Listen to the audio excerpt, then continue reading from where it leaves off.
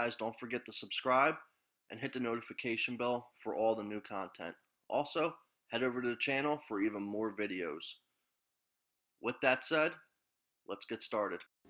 Okay, so the easiest way I know of to get ES File Explorer and Chrome is start off by going to the Play Store. From here, we're going to go to our search menu, and in the search bar, we're going to start typing in Chrome. As you can see right here, Google Chrome pops up.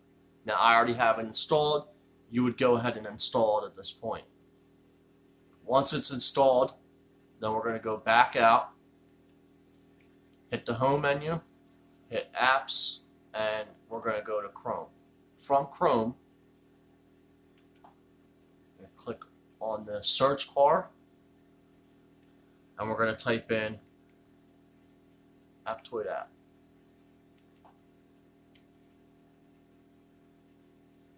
Click on Aptoide, download.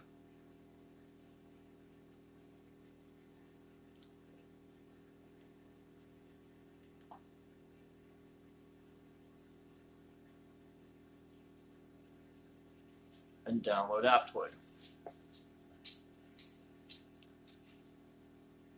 So you see here, install Aptoide app. From here, we're going to hit download. We're going to hit OK. Open. Install.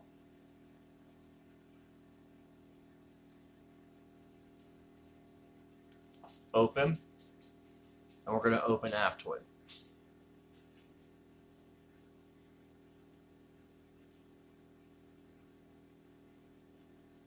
From here, okay, hit the search menu and type in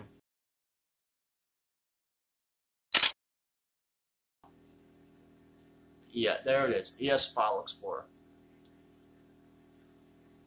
So you see we have ES File Explorer. We're going to click on it. And because I already have it installed, it's giving me the option to update it. So I'm just going to click update, but yours would say install. We're going to hit install. And then we're going to hit open.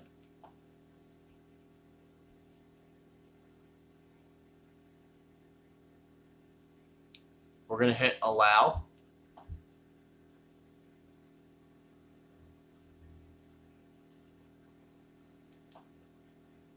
Skip.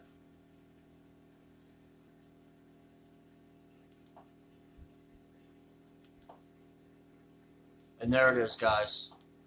ES File Explorer. Now, to add this to our home page,